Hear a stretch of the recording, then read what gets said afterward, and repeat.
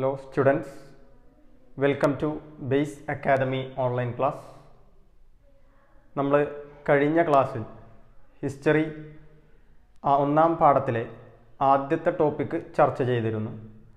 ആദ്യത്തെ topic American സ്വാതന്ത്ര്യ സമരമായിരുന്നു. ഇനി ഈ ക്ലാസ്സിൽ നമുക്ക് ചർച്ച ചെയ്യാനുള്ളത് വിപ്ലവങ്ങളുടെ മാതാവ് എന്നുള്ള പേരിൽ അറിയപ്പെടുന്ന ഫ്രഞ്ച് വിപ്ലവത്തെക്കുറിച്ചാണ് പറയാനുള്ളത്. നമ്മൾ പാഠഭാഗം പരിശോധിക്കുകയാണെങ്കിൽ പണ്ട് ഫ്രഞ്ച് ഭരിച്ച ചില ചക്രവർത്തിമാരുടെ ഉദ്ധരണികൾ അവിടെ നൽകിയിട്ടുണ്ട്. നമുക്കതൊന്ന് പരിശോധിക്കാം. അതിൽ ലൂയി 14 പറഞ്ഞൊരു കാര്യമുണ്ട്. ഞാനാണ് രാഷ്ട്രം. രാജാവിൻ്റെ അധികാരങ്ങളെല്ലാം ദൈവദത്തമാണ്. അതുകൊണ്ട് തന്നെ രാജാവിനെ ചോദ്യം ചെയ്യാനുള്ള അധികാരം അത് ദൈവത്തിന് മാത്രമേ ഉള്ളൂ. അപ്രകാരം തന്നെ ലൂയി 15 പറഞ്ഞൊരു കാര്യമുണ്ട്. എനിക്കു ശേഷം പ്രളയം. മറ്റൊരു അഭിപ്രായം നമുക്ക് പരിശോധിക്കാം. മേരി ആൻ്റോണിയൻ്റ് പറഞ്ഞതാണ്, നിങ്ങൾക്ക് റൊട്ടിയില്ലെങ്കിൽ എന്താ കേക്ക് തിന്നുകൂടെ. എന്തൊക്കെയാണ് ഇതിൽ നിന്ന് നിങ്ങൾക്ക് മനസ്സിലായത്?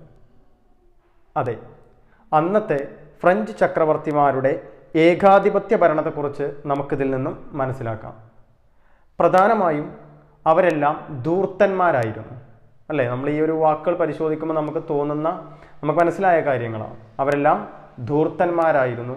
അവരെല്ലാം ഏകാധിപത്യ ഭരണമാണ് പ്രധാനമായും കാഴ്ചവെച്ചത്. ഇനി നമുക്ക് മറ്റൊരു അഭിപ്രായം കൂടി പരിശോധിക്കാം.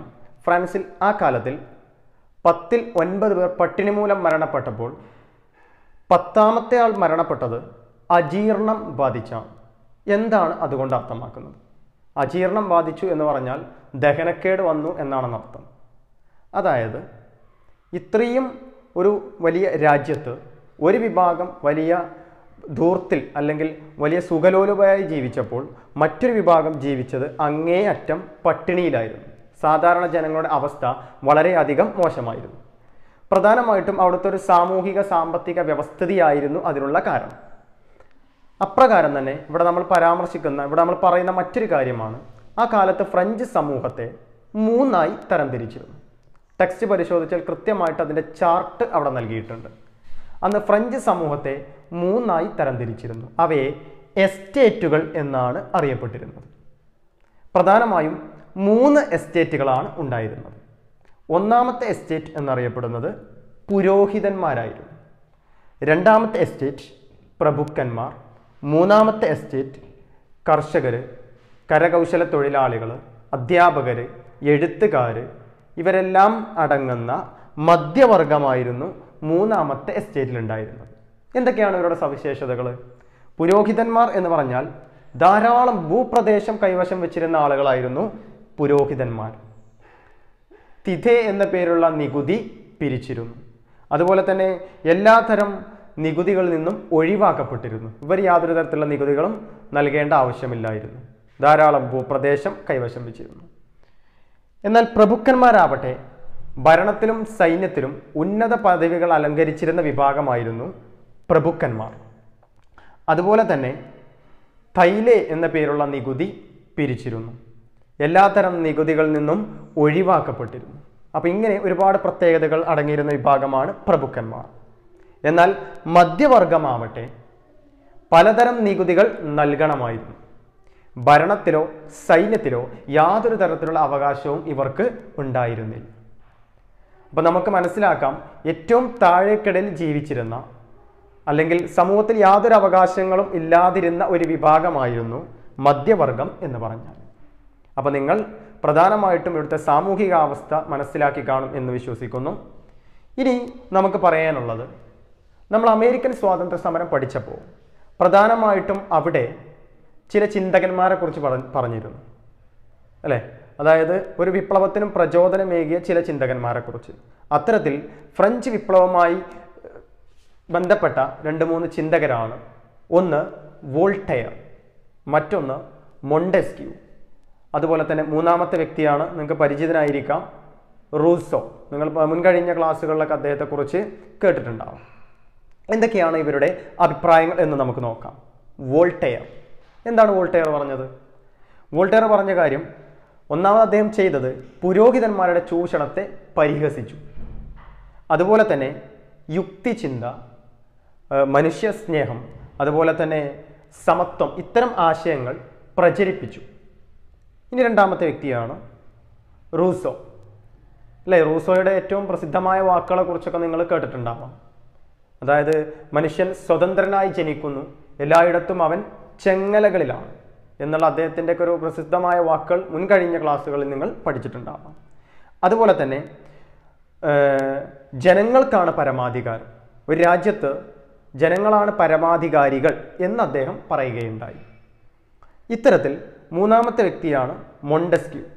അദ്ദേഹം ജനാധിപത്യത്തെയും റിപ്പബ്ലിക്കിനെയും പ്രോത്സാഹിപ്പിച്ചു. അതുപോലെ തന്നെ ഗവൺമെൻറ്റിനെ നിയമനിർമ്മാണം, കാര്യനിർവഹണ വിഭാഗം, നീതി നിർവഹണ വിഭാഗം എന്നിങ്ങനെ മൂന്നായിട്ട് തരം തിരിക്കണം എന്നും അദ്ദേഹം അഭിപ്രായപ്പെട്ടിട്ടുണ്ട്. അപ്പോൾ ഇതൊക്കെയാണ് നമ്മുടെ ഫ്രഞ്ച് വിപ്ലവവുമായി ബന്ധപ്പെട്ട ചിന്തകർ എന്ന് പറഞ്ഞാൽ. ഇനി നമ്മൾ വിപ്ലവത്തിലേക്ക് വരികയാണ്. എങ്ങനെയാണ് വിപ്ലവം തുടങ്ങി വെച്ചത് എന്നുള്ളതിനെക്കുറിച്ചാണ് പരാമർശിക്കുന്നത്. വിപ്ലവം തുടങ്ങുന്നതിൻ്റെ കാരണങ്ങളിലേക്ക് വരികയാണെങ്കിൽ നമുക്കറിയാം, ഫ്രാൻസിൻ്റെ സാമൂഹിക സാമ്പത്തിക അവസ്ഥ അങ്ങേയറ്റം ഏകദേശം ഒരു 1789 ആയപ്പോഴേക്കും അങ്ങേയറ്റം മോശമായിട്ടുണ്ട്. അതിന് ചില കാരണങ്ങളുണ്ട്.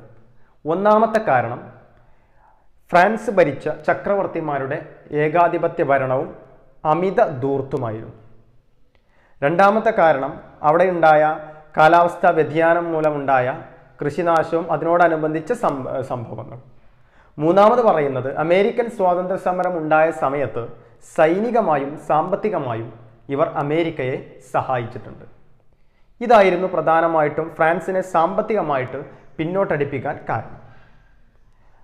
ഈ ഒരു സമയത്ത് 1789 അന്നത്തെ ചക്രവർത്തിയായ ലൂയി 16 അന്നത്തെ ചക്രവർത്തിയാണ് ലൂയി 16. അദ്ദേഹം അവരുടെ ജനപ്രതിനിധി സഭയായ സ്റ്റേറ്റ് അസംബ്ലി വിളിച്ചു ചേർത്തു, സ്റ്റേറ്റ് ജനറൽ വിളിച്ചു ചേർത്തു. ഇവിടെ നമ്മൾ ശ്രദ്ധിക്കേണ്ട ഒരു കാര്യം, ഇവരുടെ ജനപ്രതിനിധി സഭയായ സ്റ്റേറ്റ് ജനറലിനും 3 എസ്റ്റേറ്റുകൾ ഉണ്ടായിരുന്നു. ശ്രദ്ധിക്കേണ്ട വസ്തുത, നമ്മൾ ഫ്രഞ്ച് സമൂഹത്തിന് 3 എസ്റ്റേറ്റുകൾ ഉണ്ടെന്ന് പഠിച്ചു. ഇപ്രകാരം തന്നെ അവരുടെ സ്റ്റേറ്റ് ജനറൽ അതിനും എന്തുണ്ടായിരുന്നു? 3 എസ്റ്റേറ്റുകൾ ഉണ്ടായിരുന്നു. ഈ സമയത്ത് തന്നെ ഇവർക്കിടയിൽ ഒരു തർക്കം ഉടലെടുക്കുകയാണ്. തെരഞ്ഞെടുപ്പുമായി ബന്ധപ്പെട്ട് ഒരു തർക്കം ഈ 3 എസ്റ്റേറ്റുകൾക്കിടയിലും ഉണ്ടായി. അതായത് തർക്കം എന്തായിരുന്നു എന്ന് വെച്ചാൽ, ഓരോ എസ്റ്റേറ്റിനും ഓരോ വോട്ട് എന്നാണ് ആദ്യത്തെ 2 എസ്റ്റേറ്റുകളും വാദിച്ചത്. എന്നാൽ അത് പോരാ, ഓരോ അംഗത്തിനും ഓരോ വോട്ട് വീതം വേണം എന്നായിരുന്നു മൂന്നാമത്തെ എസ്റ്റേറ്റ് വാദിച്ചത്.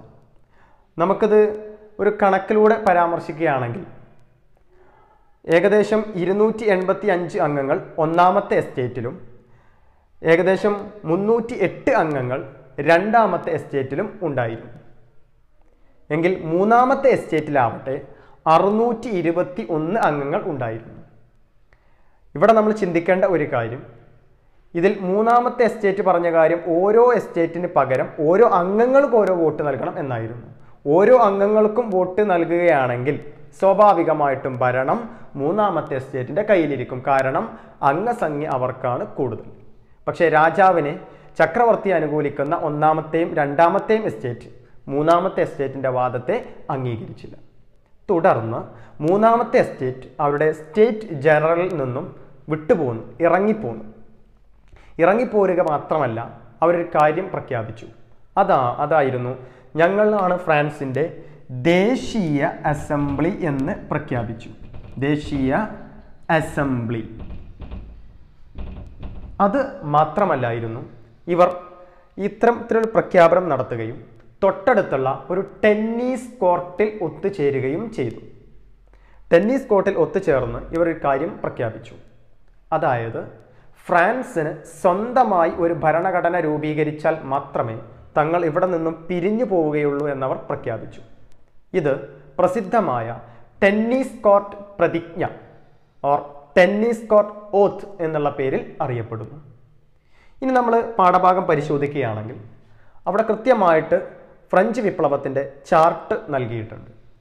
അല്ലേ? ഫ്രഞ്ച് വിപ്ലവത്തിൻ്റെ വർഷമൊക്കെ നമുക്ക് ഓർത്തിരിക്കാൻ വളരെ സുഖമാണ്. 1789 അല്ലേ? 1789 ഈസി ആയിട്ട് നമുക്ക് ഓർത്തു വെക്കാവുന്നതാണ്. ഇനി നമ്മൾ അതിൻ്റെ ചാർട്ട് പരിശോധിക്കുകയാണെങ്കിൽ 1789 ജൂലൈ 14 അന്ന് ഫ്രാൻസ് ഭരിച്ചിരുന്നത് ബൂർബൻ രാജാക്കന്മാരാണ് ഫ്രാൻസ് ഭരിച്ചിരുന്നത്. അന്ന് ഒരു കൂട്ടം വിപ്ലവകാരികൾ സ്വാതന്ത്ര്യം, സമത്വം, സാഹോദര്യം എന്നീ മുദ്രാവാക്യങ്ങൾ ഉയർത്തിക്കൊണ്ട് അന്ന് ബൂർബൻ രാജാക്കന്മാരുടെ അധികാരത്തിൻ്റെ കേന്ദ്രമായിരുന്നു ബാസ്റ്റിൽ ജയിൽ. ആ ജയിൽ തകർത്തു. ഇതായിരുന്നു ഫ്രഞ്ച് വിപ്ലവത്തിൻ്റെ തുടക്കം. രണ്ടാമത്തെ സംഭവം എന്ന് പറയുന്നത് 1789 ഓഗസ്റ്റ് 12 ദേശീയ അസംബ്ലി നമ്മൾ നേരത്തെ പരാമർശിച്ചു. ഈ ദേശീയ അസംബ്ലി വിശ്വവിഖ്യാതമായ മനുഷ്യാവകാശ പ്രഖ്യാപനം നടത്തി. മൂന്നാമത് സംഭവിച്ച കാര്യം 1789 പാരീസ് നഗരത്തിൽ ഒരു കൂട്ടം സ്ത്രീകൾ, ആയിരക്കണക്കിന് വരുന്ന സ്ത്രീകൾ ഞങ്ങൾക്ക് ഭക്ഷണം വേണം എന്ന് മുദ്രാവാക്യം ഉയർത്തിക്കൊണ്ട് ഒരു പടുകൂറ്റൻ റാലിയും സംഘടിപ്പിച്ചു. ഏറ്റവും അവസാനമായിട്ട് പറയുന്നത് 1792 അന്ന് പുതുതായി വന്ന ദേശീയ അസംബ്ലി അല്ലെങ്കിൽ അന്ന് ഭരണത്തിലേക്ക് വന്ന ദേശീയ അസംബ്ലി പ്രസിദ്ധമായ ഒരു റിപ്പബ്ലിക്കായിട്ട് ഫ്രാൻസ് ഒരു റിപ്പബ്ലിക്കായിരിക്കും, ഒരു പരമാധികാര റിപ്പബ്ലിക്കായിരിക്കും എന്ന് പ്രഖ്യാപിക്കുകയും ചെയ്തു. ഇതൊക്കെയാണ് ഫ്രഞ്ച് വിപ്ലവത്തിൻ്റെ നാൾ വഴികൾ എന്ന് പറഞ്ഞാൽ. നിങ്ങൾ കൃത്യമായിട്ട് അവിടുത്തെ ടൈം ലൈൻ ശ്രദ്ധിക്കേണ്ടതുണ്ട്. ഇനി നമുക്ക് പരാമർശിക്കാനുള്ളത് ഇവിടെ ഓസ്ട്രിയൻ കിരീടാവകാശിയായ മെറ്റേണിക്കിൻ്റെ ഒരു അഭിപ്രായം കൊടുത്തിട്ടുണ്ട്. എന്തായിരുന്നു അത്? അതെ, ഫ്രാൻസ് തുമ്മിയാൽ യൂറോപ്പിനാകെ ജലദോഷം പിടിക്കും. എന്താണ് നിങ്ങൾക്ക് അതിൽ നിന്ന് മനസ്സിലായത്? അതെ, സ്വാഭാവികമായിട്ടും ഫ്രാൻസ് എന്ന് പറഞ്ഞാൽ ഒരു യൂറോപ്യൻ രാജ്യമാണ്. ഫ്രാൻസിൽ ഇത്തരത്തിലൊരു വിപ്ലവം നടന്നാൽ അത് മറ്റ് യൂറോപ്യൻ രാജ്യങ്ങളിലേക്ക് വ്യാപിക്കാൻ അധിക സമയം ആവശ്യമില്ല. അപ്പോൾ ഇത്തരത്തിൽ ഫ്രഞ്ച് വിപ്ലവത്തിൻ്റെ സ്വാധീനങ്ങൾ അവിടെ നൽകിയിട്ടുണ്ട്, കൃത്യമായിട്ട് അവിടെ നൽകിയിട്ടുണ്ട്. നമുക്കൊന്ന് പരിശോധിക്കാം. അമേരിക്കൻ സ്വാതന്ത്ര്യ സമരത്തിൻ്റെ സ്വാധീനങ്ങൾ പോലെ തന്നെ ഫ്രഞ്ച് വിപ്ലവം ചില സ്വാധീനങ്ങൾ ചെലുത്തിയിട്ടുണ്ട്. അതിലൊന്നാമത്തത് എന്തായിരുന്നു? അതെ, പിൽക്കാല വിപ്ലവങ്ങൾക്ക് പ്രചോദനമേകി. ലോകത്ത് പിന്നീട് വന്ന വിപ്ലവങ്ങൾക്ക് പ്രചോദനമേകി. അതുപോലെ തന്നെ യൂറോപ്പിലുണ്ടായിരുന്ന ഫ്യൂഡൽ വ്യവസ്ഥ അത് തകരാൻ കാരണമായി. അല്ലെ, ഒരുപാട് ഫ്യൂഡൽ പ്രഭുക്കന്മാർ ഫ്രാൻസിലുണ്ടായിരുന്നു. ആ വ്യവസ്ഥ തകർന്നു. അതുപോലെ തന്നെ രാജ്യമെന്നാൽ പ്രദേശമല്ല, രാജ്യത്തെ ജനങ്ങളാണ് എന്നുള്ള ഒരാശയം മുന്നോട്ട് വെച്ചു. അതുപോലെ തന്നെ ജനങ്ങൾക്കാണ് പരമാധികാരം എന്നുള്ള ആശയം ഇതിലൂടെ വരികയുണ്ടായി. അതുപോലെ തന്നെ ദേശീയതയുടെ വളർച്ചയ്ക്കും അത് കാരണമായി തീർന്നിട്ടുണ്ട്. അപ്പോൾ ഇതൊക്കെയായിരുന്നു പ്രധാനമായിട്ടും ഫ്രഞ്ച് വിപ്ലവത്തിൻ്റെ സ്വാധീനങ്ങൾ. ഇത്തരത്തിൽ ഇനി നമ്മൾ പരിശോധിക്കുമ്പോൾ ഈ 1792 ശേഷം ഫ്രാൻസ് പിന്നെ ഭരിച്ചത് ആരായിരുന്നു? നിങ്ങൾ നെപ്പോളിയൻ ബോണപ്പാർട്ടിനെ കുറിച്ച് 1799 ഫ്രാൻസിൻ്റെ അധികാരം നെപ്പോളിയൻ പിടിച്ചെടുത്തു. നെപ്പോളിയൻ വളരെയധികം പ്രസിദ്ധനായത് അദ്ദേഹം ഒരുപാട് പരിഷ്കാരങ്ങൾ ഫ്രാൻസിൽ നടപ്പാക്കുകയുണ്ടായി. നിങ്ങൾ ഏറ്റവും കൂടുതൽ ശ്രദ്ധിക്കേണ്ട ഒരു മേഖല കൂടിയാണത്. ഈ നെപ്പോളിയൻ്റെ പരിഷ്കാരങ്ങൾ ആവർത്തിച്ച് പാഠഭാഗത്ത് അല്ലെങ്കിൽ ക്വസ്റ്റ്യൻസിൽ ഏറ്റവും കൂടുതൽ വരുന്ന ഒരു കാര്യമാണ് ഈ നെപ്പോളിയൻ്റെ പരിഷ്കാരങ്ങൾ. എന്തൊക്കെയാണത്? നമുക്കതൊന്ന് പരിശോധിക്കാം. ഒന്നാമത്, കർഷകരെ കൃഷിഭൂമിയുടെ ഉടമസ്ഥരാക്കി. കർഷകർക്ക് കൃഷിഭൂമിയിൽ യാതൊരു തരത്തിലുള്ള അവകാശങ്ങൾ ഉണ്ടായിരുന്നില്ല, അവർക്ക് കൃഷിഭൂമിയിൽ അവകാശം നൽകി. രണ്ടാമത്, പുരോഹിതന്മാരുടെ മേൽ രാജ്യത്തിൻ്റെ നിയന്ത്രണം ഏർപ്പെടുത്തി. പുരോഹിതന്മാരെക്കുറിച്ച് നമ്മൾ പരാമർശിച്ചതാണ്. 3, പൊതുകടം. രാജ്യത്ത് പൊതുകടം ഇല്ലാതെയാക്കാൻ സിങ്കിങ് ഫണ്ട് എന്നൊരു പ്രത്യേക ഫണ്ട് രൂപീകരിച്ചു. Sinking fund. നാലാമത് പറയുന്നത്, സാമ്പത്തിക പ്രവർത്തനങ്ങൾക്ക് വേണ്ടിയിട്ട് ബാങ്ക് ഓഫ് ഫ്രാൻസ് രൂപീകരിക്കുകയുണ്ടായി. അതുപോലെ തന്നെ ഗതാഗത പുരോഗതിക്ക് വേണ്ടി റോഡുകൾ അദ്ദേഹം നിർമ്മിച്ചു. അതുപോലെ തന്നെ നിലവിലുള്ള നിയമസംഹിതകൾ ക്രോഡീകരിച്ച് അദ്ദേഹം ഒരു നിയമസംഹിത രൂപീകരിക്കുകയുണ്ടായി. ഇവിടെ നിങ്ങൾ ശ്രദ്ധിക്കേണ്ട ഒരു കാര്യം, നിങ്ങൾ കഴിഞ്ഞ വർഷം 9ാം ക്ലാസ്സിൽ ജസ്റ്റീനിയൻ്റെ നിയമസംഹിതയെക്കുറിച്ച് പഠിച്ചിട്ടുണ്ടാവും അല്ലേ? കോപ്പസ് ജൂറിസ് സിവിൽസ് എന്നുള്ള ഒരു നിയമസംഹിതയെക്കുറിച്ച് നിങ്ങൾ പഠിച്ചിട്ടുണ്ടാവും. അപ്പോൾ അദ്ദേഹത്തിൻ്റെയൊക്കെ നിയമസംഹിതയിൽ പ്രചോദനം ഉൾക്കൊണ്ടാണ് നെപ്പോളിയൻ ഫ്രാൻസിൽ ഒരു നിയമസംഹിത ഉണ്ടാക്കിയത് എന്നും നിങ്ങൾ കഴിഞ്ഞ വർഷം പഠിച്ചിട്ടുണ്ടാവാം. എന്തൊക്കെയാണെങ്കിലും ഇദ്ദേഹം ഒരുപാട് പരിഷ്കാരങ്ങൾ അങ്ങനെ ഫ്രാൻസിൽ നടപ്പാക്കിയപ്പോൾ മറ്റ് യൂറോപ്യൻ രാജ്യങ്ങൾ ഇത് ചൊടിപ്പിച്ചു, പ്രത്യേകിച്ചും ഇംഗ്ലണ്ടിനെ പോലുള്ള രാജ്യങ്ങൾ. കാരണം ഇത്രയും പരിഷ്കരണങ്ങൾ നടപ്പാക്കി കഴിഞ്ഞാൽ സ്വാഭാവികമായിട്ടും ഇത്തരം പരിഷ്കരണങ്ങൾ ആവശ്യപ്പെട്ടുകൊണ്ട് മറ്റ് യൂറോപ്യൻ രാജ്യങ്ങളിലും പലതരത്തിലുള്ള പ്രക്ഷോഭങ്ങൾ ഉണ്ടാവാൻ സാധ്യതയുണ്ട്. അപ്പോൾ ഈ പ്രക്ഷോഭങ്ങൾ മുന്നിൽ കണ്ടുകൊണ്ട് ഇംഗ്ലണ്ടിൻ്റെ നേതൃത്വത്തിൽ യൂറോപ്യൻ രാജ്യങ്ങളെല്ലാം സംഘടിക്കുകയും നെപ്പോളിയനെതിരെ യുദ്ധം ചെയ്യുകയും ചെയ്തു. ഈ യുദ്ധമാണ് വാട്ടർലൂ എന്നുള്ള പേരിൽ അറിയപ്പെടുന്നത്. 1815 വാട്ടർലൂ യുദ്ധം നടക്കുന്നത്. ഈ 1815 വാട്ടർലൂ യുദ്ധത്തിൽ നെപ്പോളിയൻ പരാജയപ്പെടുകയും അധികാരം നഷ്ടമാവുകയും ചെയ്തു. അപ്പം ഇത്രയും നേരം നമ്മൾ ചർച്ച ചെയ്തത് ഫ്രഞ്ച് വിപ്ലവത്തെക്കുറിച്ചാണ്. അപ്പോൾ നമ്മൾ എന്തൊക്കെ ചർച്ച ചെയ്തു? ഫ്രഞ്ച് വിപ്ലവത്തിൻ്റെ കാരണങ്ങൾ, അതുപോലെ തന്നെ അതിലെ ഏറ്റവും പ്രധാനപ്പെട്ട പ്രത്യാഘാതങ്ങൾ, അതിൻ്റെ ഏറ്റവും പ്രധാനപ്പെട്ട ചിന്തകർ, അതിനുശേഷം വന്ന നെപ്പോളിയൻ്റെ പരിഷ്കാരങ്ങൾ. അപ്പോൾ ഇത്രയുമാണ് ഫ്രഞ്ച് വിപ്ലവത്തെക്കുറിച്ച് പറയാനുള്ളത്. ഇനി അടുത്ത ടോപ്പിക്കുമായി അടുത്ത ക്ലാസ്സിൽ കാണാം. Okay, thank you.